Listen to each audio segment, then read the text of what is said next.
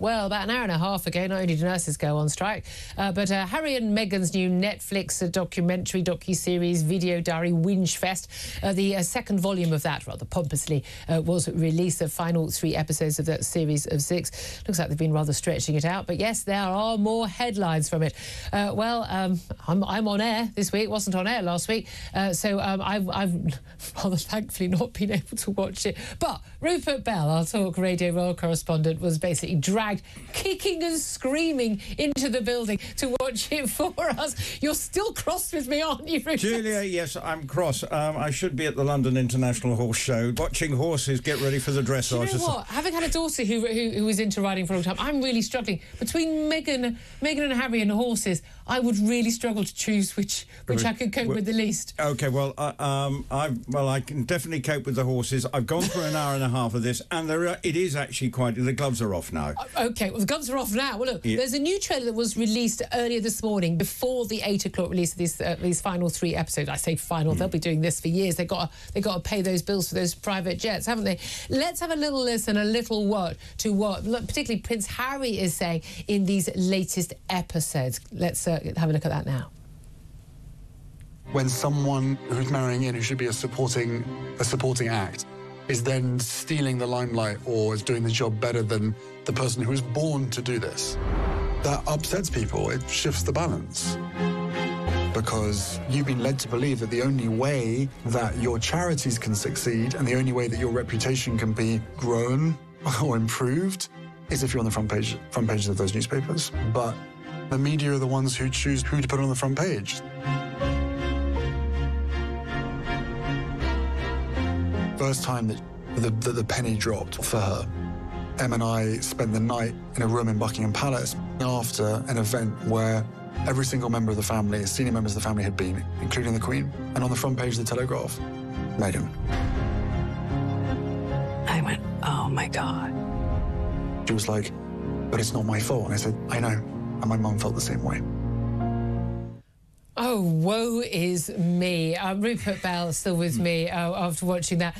They talk about this stuff as if it's some massive big drama, like, oh, I was on the front page of the papers. I mean, get over yourselves. Get a real problem. Well, he's implying there, because they were all at that service of remembrance, why is it a picture of Meghan? Well, because you're the newest famous royal. Yes, and she was box office. But what further happens when you carry on into episode 2?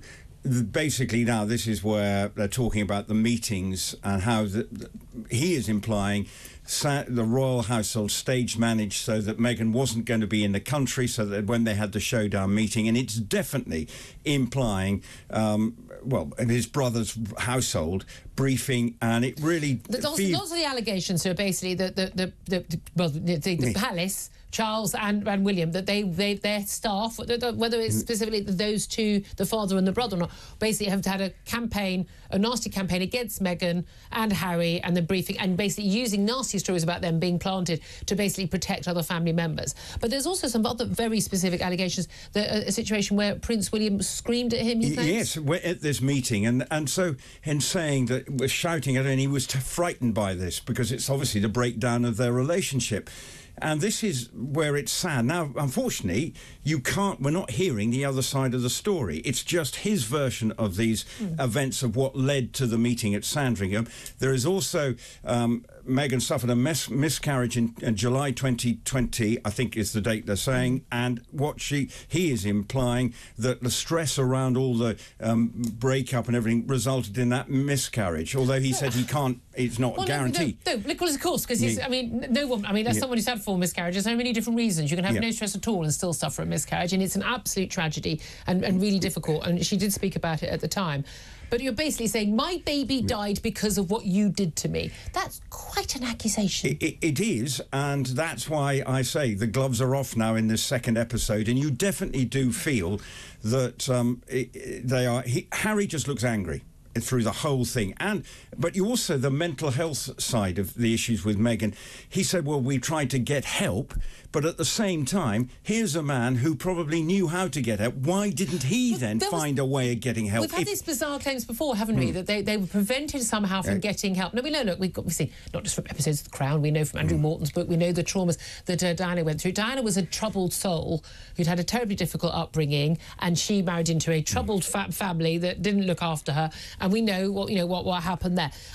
But the idea that Harry and William, who themselves run a mental health charity, that they wouldn't know how to seek help, and given the fact, even as a veteran, Harry would have had, and again, one of the reasons he said at Victor's Games, which is a brilliant achievement from him, was about, it's actually not just a physical competition, but it's actually about the mental health of veterans who've been wounded in battle. The idea that he wouldn't know how to get help, and that she, as a California-based actress, wouldn't know about where to get a therapist is frankly, that's an abject lie. Well, this is the point. If he's saying to the household she wanted help, well, then if they weren't going to give it, then use your own initiative. Why would you go to the household to get that help?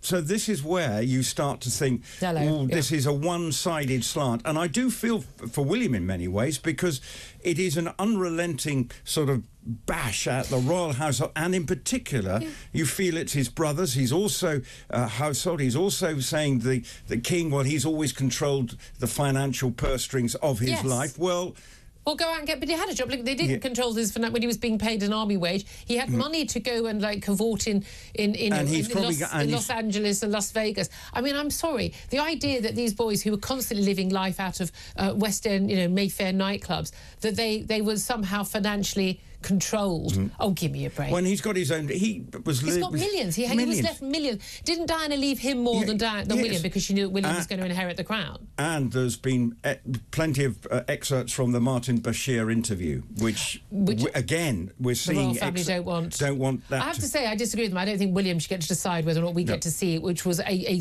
constitutionally significant interview, even though if it was gained under false pretences. The main message I get from this, and I hate myself for it, but I will watch it, is that, this is a couple who are incredibly privileged. And yes, life's not been perfect, and I think being in the Royal Goldfish Bowl is horrific. And I'm sure they've not been treated very well in some ways, and I'm sure they treated other people very badly.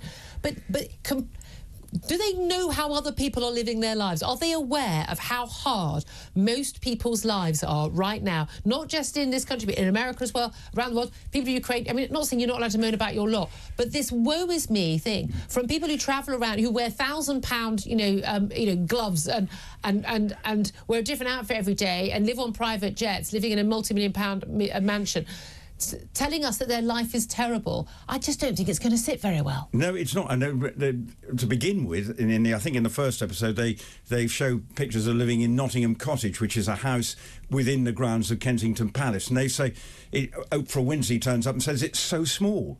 Well, yes, it may be, and had low roofs. It's just an old place. So again, you just think, well, you're living actually probably with plenty of people around just to manage your life. It's not that tough. Well, it's when they moved into Frogmore Cottage. You look at the pictures of it. This is bigger than most mansions. I'm sorry.